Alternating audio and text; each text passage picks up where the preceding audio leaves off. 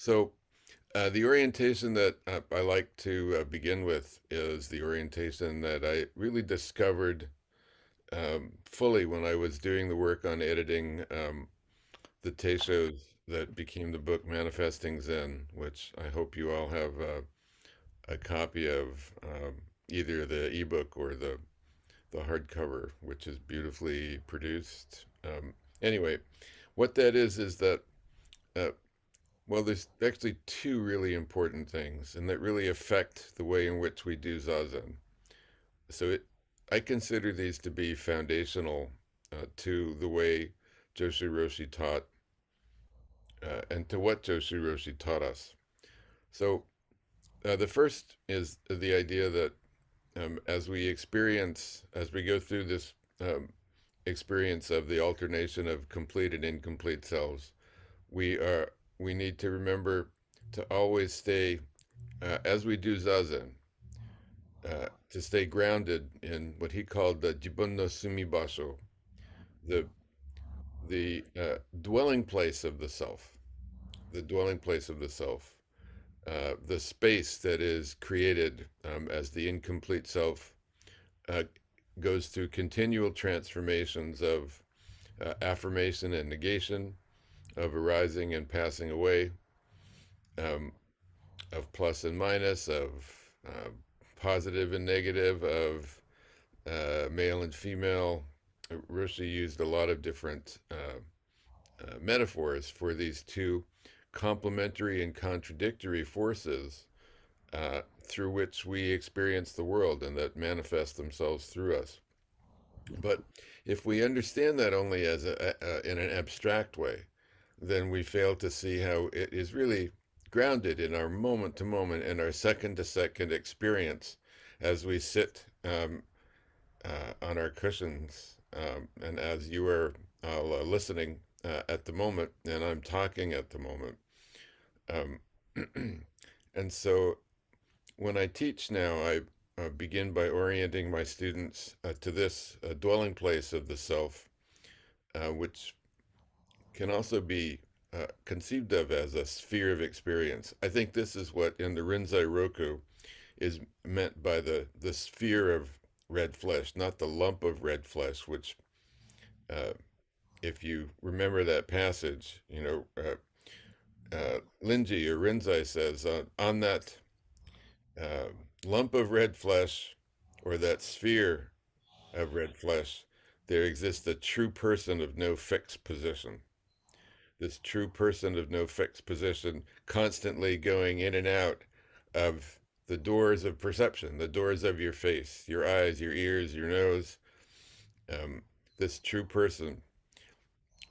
But an early textual variant says, instead of the lump of red flesh or sphere of red flesh, says five skandhas. And if you remember, the skandhas are uh, an alternate way of approaching the fully embodied experience of living in the moment. They consist of form, of just kind of pure, uncategorized sensation. And as we sit here on the cushions, we can see how really everything, the feeling of our body on the cushions, the air that we breathe, the thoughts and feelings that arise and pass away, are all manifestations of this very important second skanda of Vedana. Roshi always had a lot to say about Vedana. Third skanda is Samjna, which means perceptual categorization. So perceiving birds chirping or cars going by from just simply in the moment, in this in terms of sensation, hearing the sound, and then perceptual categorization, or uh, feeling discomfort in your foot, but not labeling it. Well, the third skanda is all about labeling. The fourth skanda is all about the different continuing psychological patterns that we deal with throughout our lives that we're kind of born into it. And that's kind of where I want to focus my attention today with something both personal and dharmic. But I'll come back to that. Um, and the fifth skandha is simply stream of consciousness. It's the feeling that consciousness is continuous, and that really leads to the um, something that's in the fourth skandha, of psychic patterns. It leads to the pattern of misapprehending a constantly flowing, constantly changing self, misapprehending that as being fixed, and misapprehending that there's a fixed sense of self identity that we then use to bring into every moment. The contrast is well enunciated by the famous Zen philosopher of the 20th century, the founder of the Kyoto school, Nishida Kitaro, who said, I'm paraphrasing because I don't remember the exact quote. He says, in the West, you think that because you have a self, you have experiences. But in Zen, what we say is, because there is experience, a self arises. Again, the difference. In the West, you think because you have a self, you have experiences. But in Zen, what we say is, because there is experience, a self arises. Now, the way in which that self arises has been uniquely presented and enunciated by Kyozan Joshu Roshi, and I certainly want to bring everything that I've learned, probably imperfectly, from Roshi into what I'm going to talk about this afternoon. Um, Going back now to the through the five skandhas, back through the lump or sphere of red flesh, to uh, how I approach teaching about Jibun no Sumibasho, the dwelling place of the self, that it has four dimensions. And Roshi taught three dimensions. He really also taught a fourth dimension. He just didn't label it that way. And so, this sphere of experience, this sphere of red flesh, these five skandhas, that each and every one of us, right here at this moment, right here, right now, is experiencing, this sphere has the first dimension, which is the vertical space that the sphere occupies. So, in order to get a real sense of that, please direct your attention to the way your body feels on the cushions or in the chair if you're sitting in a chair. And then draw an imaginary line to the top of your head. And as you breathe in and breathe out, really sense this vertical space that your sphere of experience occupies. A good corrective to having a jabbering mind is always go back to how this sensation of being grounded on the cushion and rising up to the top of your head, the vertical plane of our sphere of experience, how that feels. The second is horizontal. It's a horizontal plane. So imagine a plane connecting your knees, your toes if you're sitting in a chair, your knees, your elbows, goes from shoulder to shoulder, from ear to ear. It's the horizontal plane, the horizontal space we occupy, each and every one of us.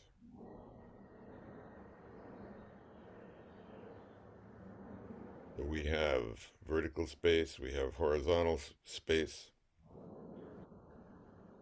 and the third one is depth space, the third dimension. And you can sense that if you establish a plane connecting your nose and your tailbone, your toes or your knees and the back of your neck, and see them, feel them intersect. Really feel that depth.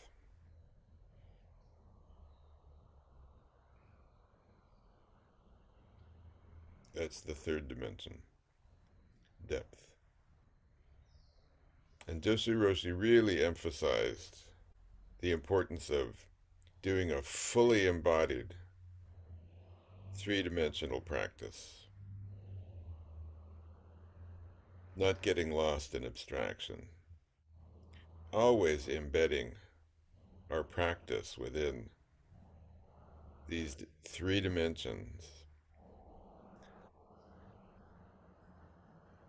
letting go of the constant tendency we have to live in the world in two dimensions, the constant tendency we have to objectify our own experience, and then of course become attached to the objectification of that experience. Because of the fourth dimension, which Roshi talked about separately, but which I like to add in here, and that's the fourth dimension is time. Constantly as we breathe in and breathe out, and actually much, much more quickly than we can normally perceive, time is manifesting through us.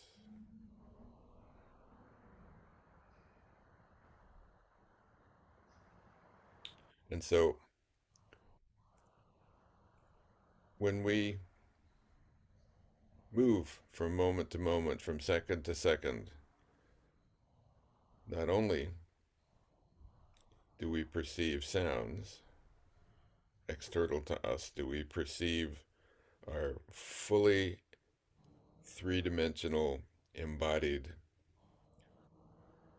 dwelling places, which are absolutely unique to us, even with twins. And I know a few sets of identical twins, but they also have these unique dwelling places. But the thing is, these dwelling places are in constant change, constant flux, and we often forget that.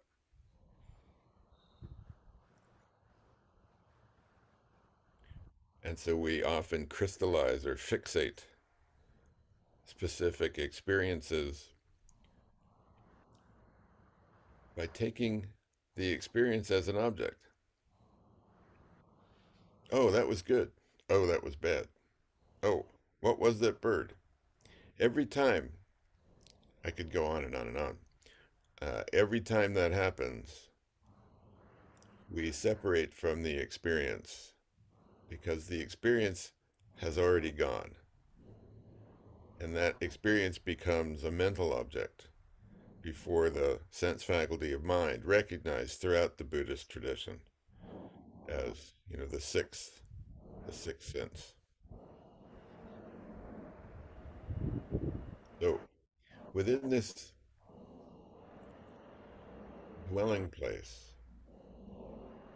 there is this ongoing and constant movement, dynamism, manifestation of something deeper.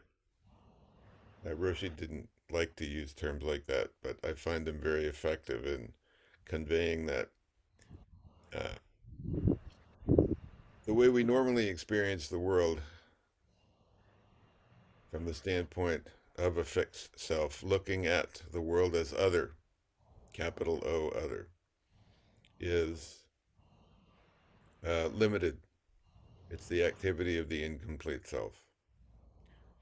One of the other important uh, ideas that I discovered in doing the work on manifesting Zen was the fact that translators, and even the best translators, and I worked with the work and the follow-up, a Q&A that I did for a couple of years with Christopher Ives, who was one of the best translators of Joshu Roshi. Um, there are these two terms, Shin and Ju, which uh, Roshi talks about, and they go back to the Rinzai Roku. Um, one of them is object and the other is subject. Well, actually, see, I just fell into uh, the same problem. It's just such a tendency to do this, and that's what happens in modern Japanese. But in fact, the terms are used differently and significantly differently in a way that most translators didn't pick up.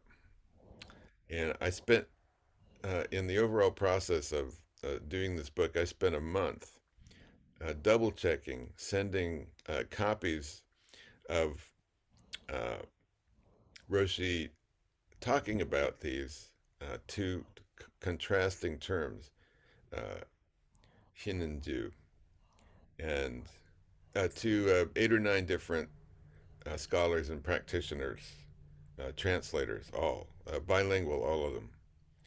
Um, and what became clear is that while most translators translate them as object and subject or subject and object, that actually in most cases Roshi was using guest and host.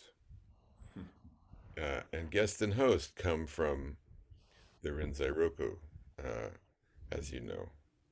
Um, maybe in the subsequent uh, Sundays, I can talk about specific passages in which guest and host appear.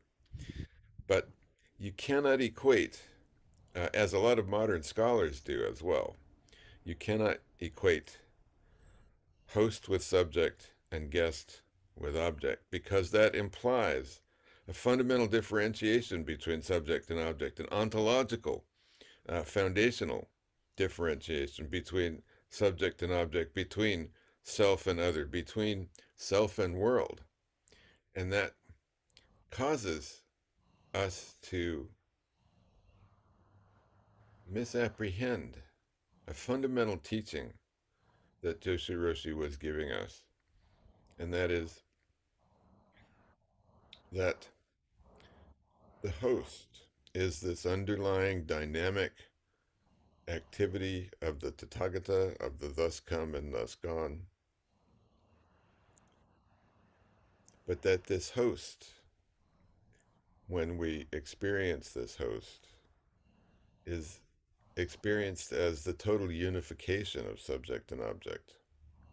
And the guest is the differentiation between subject and object.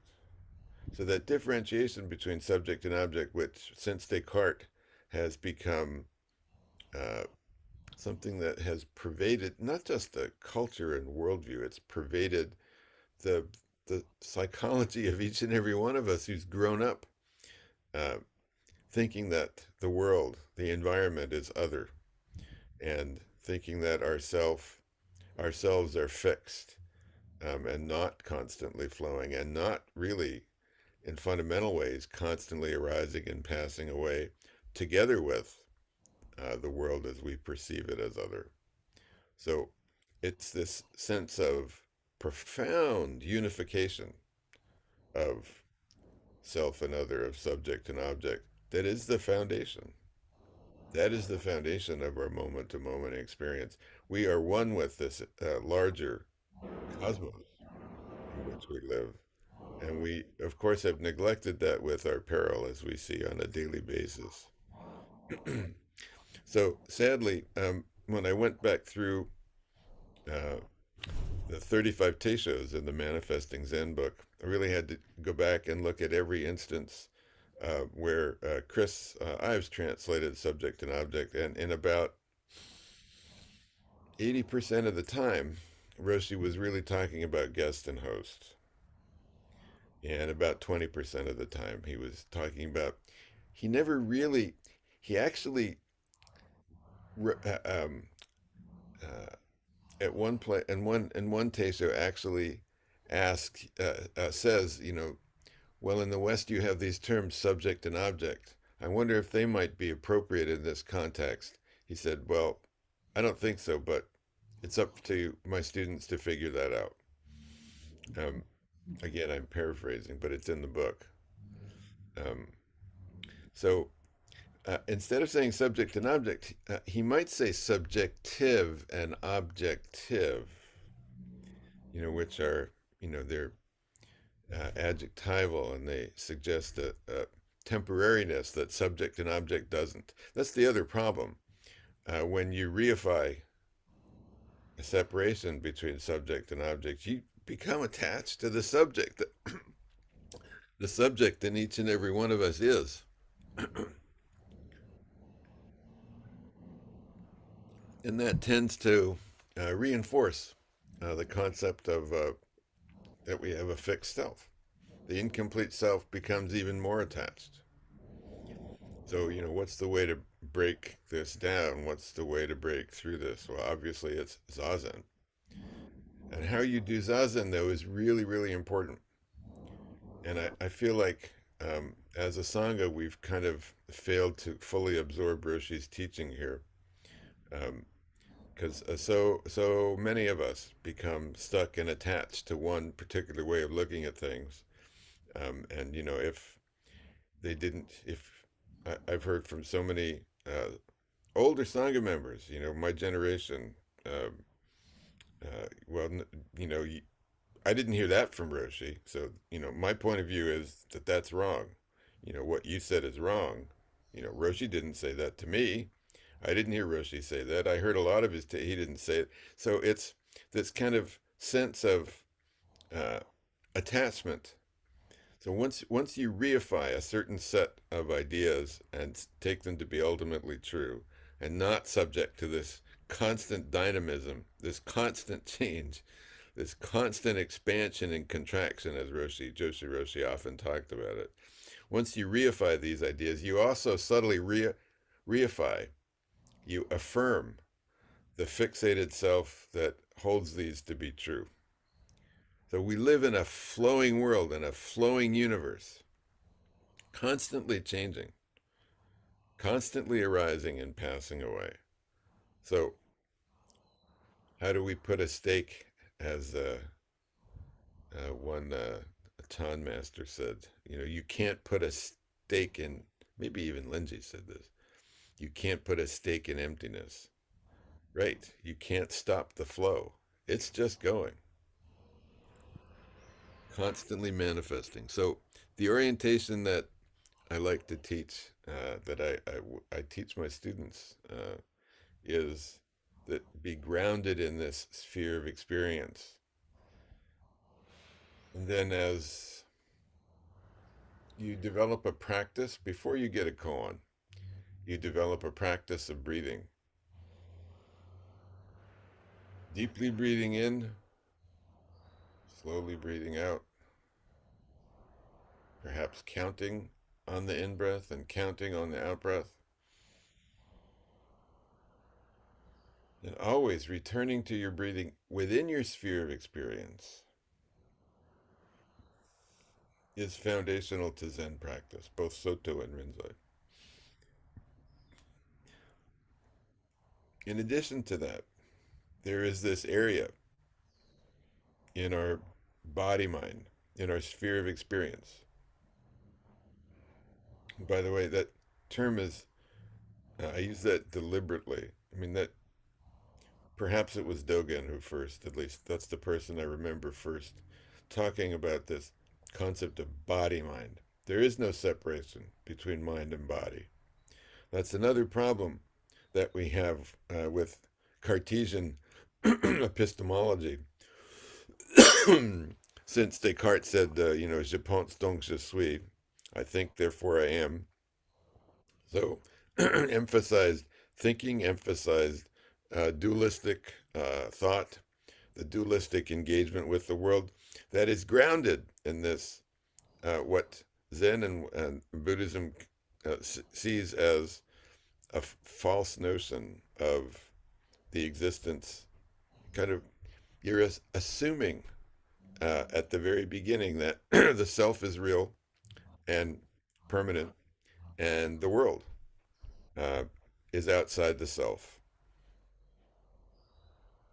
And that thought, the thinking of the self, actually not not your feelings, not your intuitions, not your perceptions, uh, not your bodies, not our bodies. It's thinking that reassures us that we exist, and I think that's been a problem.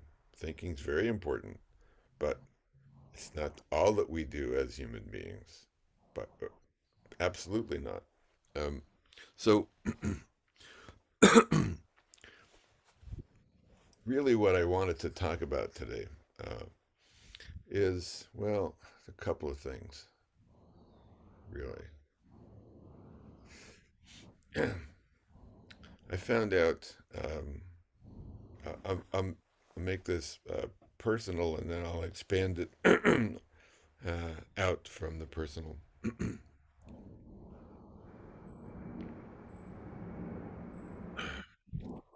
I found out about 10 days ago that my dad was an immigrant.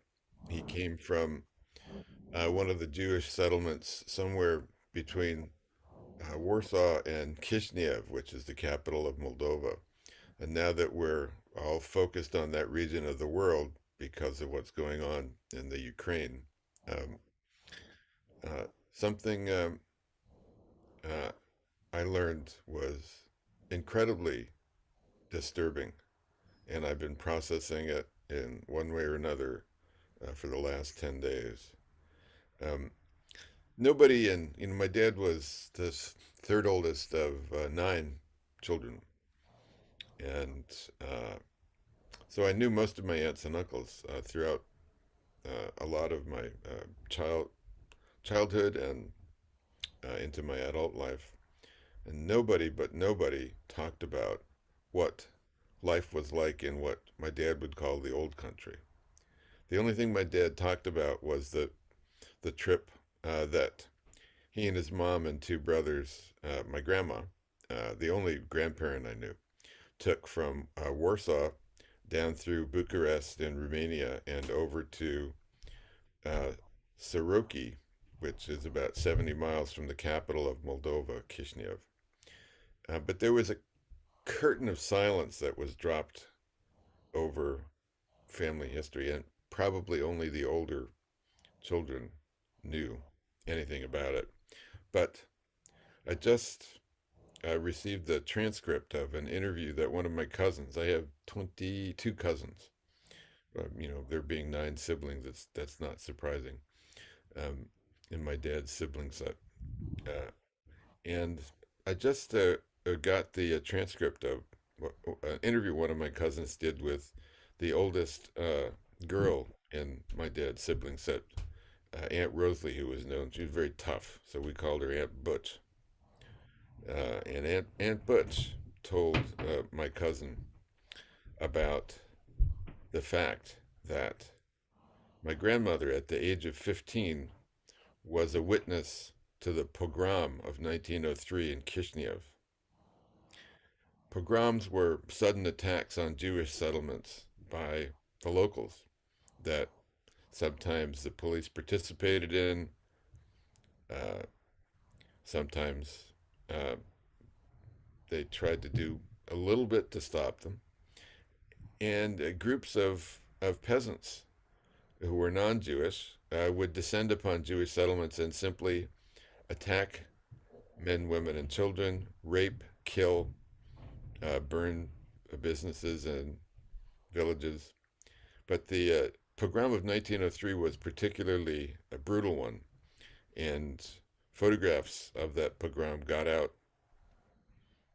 uh, to the New York Times, and it was on the front page of the New York Times about a month later. Uh, well, I found out from reading this transcript is my grandmother was one of the victims. At the age of 15, she witnessed her father and brother being forced to dig their own graves and then being murdered in front of her. This is an horrific event. Uh, so, of course, it's completely understandable that no one wanted to talk about it. Uh, Thankfully, and it would have been lost completely from our family record, and the kind of personhood of the individuals who died that day, who I guess would have been my let's see, my great uncle and my great grandfather, uh, about whom I know nothing. I don't even know for sure what their names were, um, but they were victims, and that sense of peril, that sense of danger, that sense of death being something that could happen at any moment, suddenly, without warning, uh, has been in the background of the way I developed as a child and as an adult, even though none of that was directly communicated to me. None of that. There was a curtain of silence dropped around us. But yet, because of that trauma, because of that uh, horror that was witnessed, something changed in the way that I received. Each one of us, when we're born, we don't come out with a completely clean slate. Uh, in many ways, we have our genetic inheritance, our DNA that comes from our parents. But there's also something else, and that's part of our karma. Um, but something else that's part of what we inherit is our parents' emotional lives, um, in the way in which they interact with us, in the way that in which they raise us, in the way in which they express their own emotions or don't express their own emotions, in a way that they talk about their feelings or don't talk about their feelings.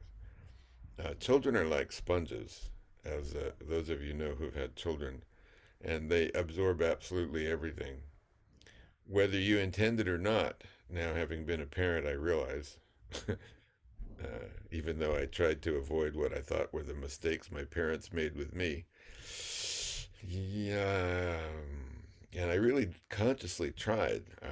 I can see some of those same issues that I had with my parents that I carried into my children. Anyway, this sense of uh, death being always present and always ready to pounce at a moment's notice, at a second's notice, is probably ultimately what led me to Buddhist practice. Uh, I remember when I first started practicing with Roshi on the East Coast, there was a session we had at Stony Brook that Les Fahmy, the late Les Fahmy, organized. Was the spring of 73, I think, 1973, at Stony Brook University on Long Island, where Les had been a psychology professor. And to my great surprise, after the session, Roshi invited me to come to his quarters, where basically he was having a small party. Um, and uh, knowing I was going there, and having read Nishida um, and Nishitani, who turned out to be this famous Kyoto philosopher, Kyoto school philosopher, who was a personal friend of Joshi Roshi's. Um, having read something of his, I think I wrote this in Japanese, which I was just learning at the time, and that is that life is constantly hanging above a void of complete nothingness or complete emptiness. And I presented that to him, and he gave me this look like, "Whoa, you're reading stuff like this. Um, so what is this that you're experiencing?" And of course, this was the first time I'd seen Roshi since my father had passed away. My dad died at the very early age of 62, very suddenly, coming home from work sick on a Wednesday night and dying on a Sunday morning. From what they said was pneumonia.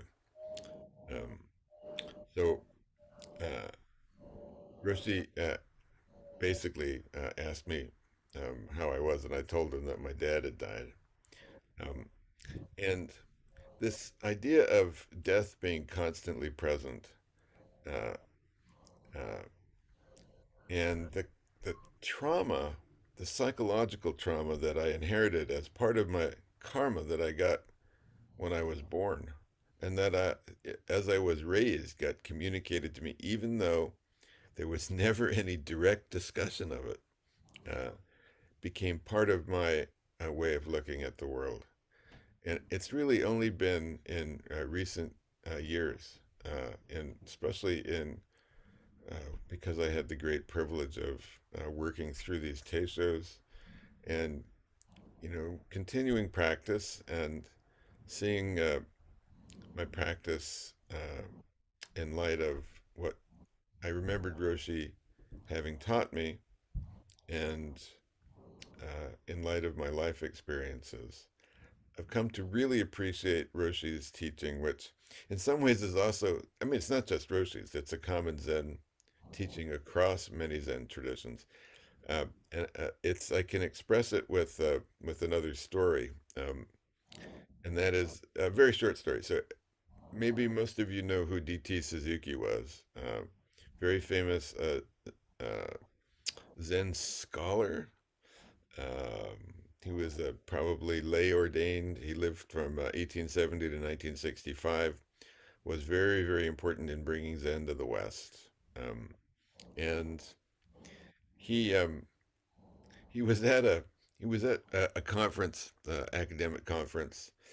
I don't know if it was during his days at Columbia or if it was one of the first East-West philosophers conferences in Hawaii.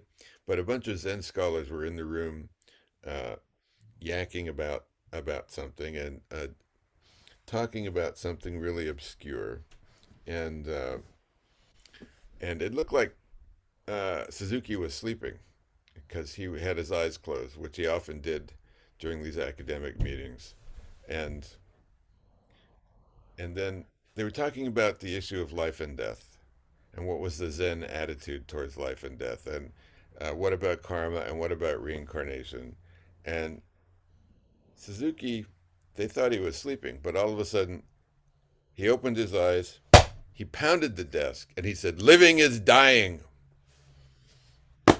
Everybody was shocked. So I guess the old professor wasn't sleeping after all. So what does this mean, living is dying? Uh, and um, I've come to appreciate in the context of Roshi's teaching what that means. Living is dying. Uh, and in fact, this is something that in the course that I'm teaching there, one of my courses on Taoism, I'm teaching, came up because of the Taoist attitude of accepting death as a natural transformation. Um, um, but of course, Taoism doesn't teach anything like the uh, sphere of experience or the complementary and contradictory activities of plus and minus, uh, which also Roshi talked about as the activity of life and the activity of death.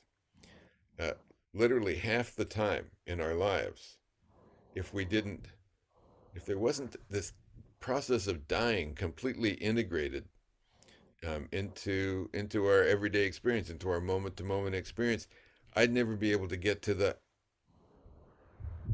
end of the sentence, and you'd never be able to hear the end of the sentence. So this constant expansion and contraction, activity of plus, activity of minus, they they they complement each other. They're constantly present. This is part of the thus come and the thus gone. The activity of thus coming is the plus activity, the living activity, the life activity. The activity of thus gone is the activity of death. It's the activity of minus, of contraction, expansion as we breathe in. And this, I think, expansion and contraction, which Roshi used a lot, um, really helps ground us in our spheres of experience, in the Jibun no Sumibasho, the dwelling place of the self, which is three. if not four, I would say four-dimensional. Roshi taught time separately for, I don't know, for a variety of reasons, probably. Um, but uh, future and past are constantly shifting as the present is constantly shifting, as time is constantly moving. So, the extent to which the activity of dying is just part of our lives is something that we just simply can't appreciate if we live life from the standpoint, if we think there is this ultimate separation between subject and object, if we think that the host is subject and the guest is object, if we don't appreciate the fact that we have this constantly flowing, constantly changing self, uh, moving from incomplete separation to unification, uh, as we breathe in, we expand and expand, as Roshi explained. But the activity of contraction is always pulling, so that we can't expand out infinitely into the universe, at least not while we're alive. Uh, and so the activity of contraction is pulling back, and so there's an apex that expansion reaches when the force of expansion and the force that's pulling it backwards of contraction reach a moment, a second, a millisecond of equilibrium. In that equilibrium, the complete self is realized. And then the contraction process starts back down again, and but expansion's always pulling in the opposite direction. But yet there's a nadir that's reached, another equilibrium, and that's also manifestation of the complete self. There's a complete unity of expansion and contraction. There's a complete unity there of subject and object. And then it breaks out. It's a constant dynamism that embraces us from moment to moment, that manifests through us, that we manifest. Uh, and of course, our flowing selves are completely interconnected. We're not these isolated, separate individuals, even if we choose to live our lives as isolated, separated individuals. We're constantly in relationship. That's why I think Roshi put such an emphasis on relationships, uh, developing close relationships with another human being gives you an opportunity to get outside yourself, gives you an opportunity to uh, give of yourself, um, gives you an opportunity to express the Mahayana precept of dana, giving. And really, that's something that uh, uh, Jiun Zenji talked about when he gave a talk last week, um, about these moments of of giving of self, of giving over, this kind of secret kindnesses that get done in Zen monasteries, secret kindnesses that we do to one another. It doesn't even have to be secret. It can be um, in your relationships with your closest friends, with your partner. Uh, there is, with many of us, a kind of natural and spontaneous giving of self, a relinquishing of the position of, it has to be the way I want. It has to be what I want to do, kind of my way or the highway. There is that kind of giving over of self. And the more we do Zen practice, the more we can get a sense of perspective on what we consider to be uh, ourself, ourselves, our sense of self-identity. Um, and within that context, coming back to this family trauma, uh, as I'm trying to process it, uh, what I found is that it's really important to let whatever emotions are present, to let them arise and to express them. And if it means crying, if it means getting angry, there needs to be a time and a space to do that. Uh, these are naturally arising responses to a horrific situation, and human beings seem to want to always, because I think of attachment to these notions of fixed selves. You know, this kind of extreme narcissism that leads to the kind of dictatorships that we see in many places in the world today.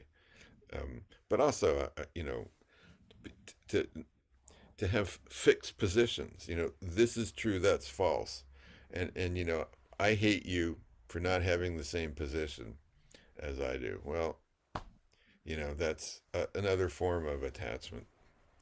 So what I found is that uh, with really negative emotional experiences, and we never really received any direct teaching from Joshi Roshi about how to deal with emotions. But that's not surprising because I don't think there's a whole lot in Zen uh, in which, you know, if anything, it would be, especially for men, don't cry, as I was told by one of our family friends when I was a little boy of maybe 6 or 7, you know, don't cry. You look so ugly when you cry. Shut down my ability to cry for over a decade. Yeah, yeah, probably decade and a half. Uh, Not even at my dad's funeral could I cry.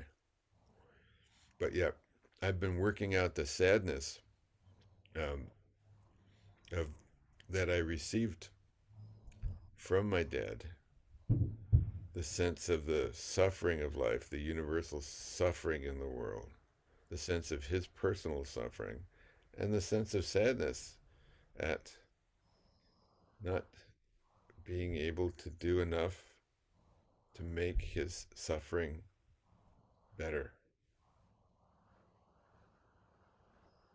It was kind of unquenchable, really.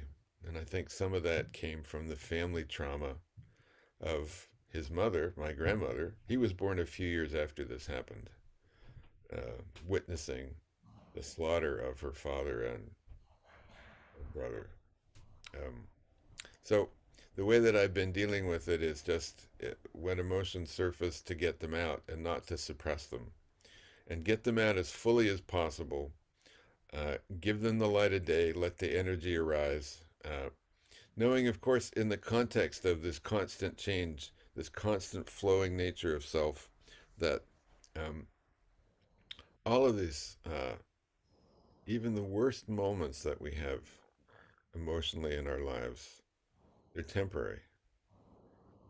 If we don't allow that energy that is attached to the emotion, and that's a really, it's a really embodied. It's not only the memory or the thought that's in the emotion, but it's also the body, our bodies.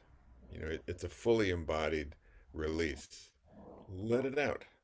Hiroshi was really good at letting his when he got angry, you did not want to be around. Boy, did he! Whoa! And you certainly did not want him to be angry at you. But then, when it happened, and it was boom, like a bolt, like a little mini explosion, and then it was gone. Uh, and I really feel like that's, the example that he gave. So I didn't appreciate him being mad at me at the time, and I often didn't appreciate what he was teaching me. Uh, he taught in some strange ways sometimes, especially in Sanzen. But I trusted him, not all the time, but basically most of the time. And because of that, I learned. Uh, so I have such deep appreciation for the unique way in which he taught. Uh, and I find that it very much helps deal with uh, situations that arise in my life. And I hope in a small way that seeing this family emotional trauma from my own life and sharing that with you has given you a little bit of insight into perhaps the way that this teaching, which didn't really ever deal with emotion, how this teaching can help us process uh, the emotions that inevitably arise in our lives in full appreciation that as they arise, they're a manifestation of the plus activity. But remember also that as they arise, they are also passing away, and it's possible to let them arise and then to let go. And letting go is that activity of death, that activity of dying that we seem to be so afraid of. Um, I was just listening to Teisha, which I hope to share with the Sangha soon. It's one of the great Shinzen Young's translations. And Roshi specifically says in this Teisha, which is from February 1996, um, he says you know, most people are afraid of death and of dying. He said, but there's, no need to be afraid because when we die, we dissolve into the universe and manifest that whole universe. Um, the only way that we can understand that intellectually, but the only way that we can experience that is through deep and continuing practice of Zazen. And I want to encourage everybody to continue to do that. And I want to thank you all for your patience in joining me this afternoon. Um, I want to urge you to, be well, stay safe, and to do more Zazen. Thank you.